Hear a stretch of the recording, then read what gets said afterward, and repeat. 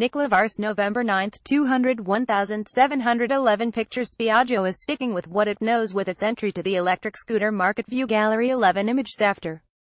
Peeling back the curtain on an electrified version of its iconic Vespa at Cinema last year, Piaggio has now revealed a few key specs for the 2017 event. The silent and stylish Vespa Elettrica leads the storied scooter brand's charge into electric mobility, and offers some of the connected bells and whistles that we've come to expect from vehicles in that space. Vespas have been roaming streets around the world for more than 70 years, and there's hardly a more recognizable name when it comes to step-through two-wheelers. Indeed, more than 18 million have been sold in that time, but each and every one of them has been driven by gasoline engines that pump out pollution and noise.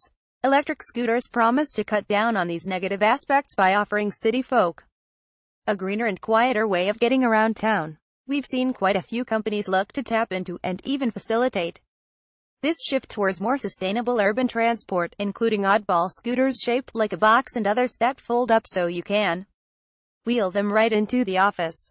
And there are scooter sharing schemes like Gogoro, which has recently expanded from Asia into Europe.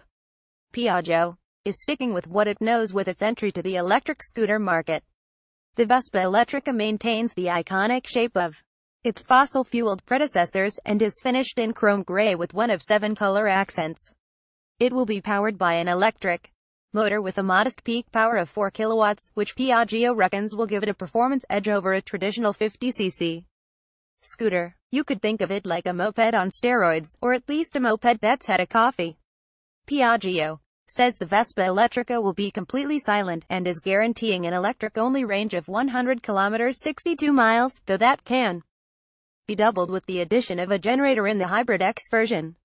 On board is a color TFT display that hooks smartphones up with the Piaggio multimedia platform to serve as a virtual dashboard, collect trip data, keep tabs on traction control, and navigate to nearby gas stations. There is still no word on pricing for the Vespa Elettrica, but Piaggio does say it will be distributed across the world in 2018. It will be on show at EICMA until November 12th.